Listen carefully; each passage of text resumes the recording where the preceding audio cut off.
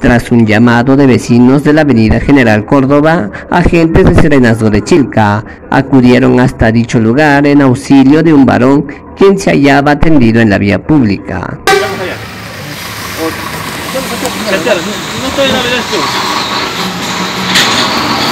En el lugar, un sujeto de aproximadamente 60 años de edad, identificado como Alfonso Coris, se hallaba acostado en la vereda debido a los signos de estado de ebriedad.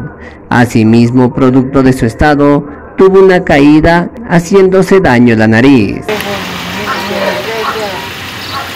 Hay que subir a Sucre, esta cuadra de acá, a Sucre, 3 cuadras por el mismo Sucre, por ahí lo conocen, por ahí. Ante ello, los agentes de Serenos de Chilca lo auxiliaron al sexagenario y le limpiaron sus heridas, para luego trasladarlo a su predio en la cuadra 2 del pasaje San Pedro, quedando a cargo de su hijo, quien agradeció el apoyo brindado.